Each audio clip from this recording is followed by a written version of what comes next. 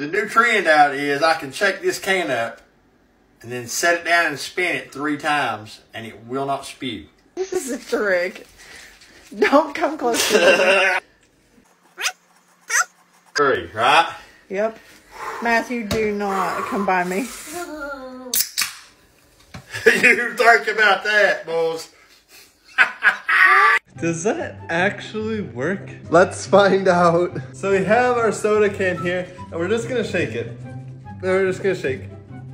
All right, so after about a minute here of shaking, we're gonna set it down. All right, now we need to do 3 spins. 3.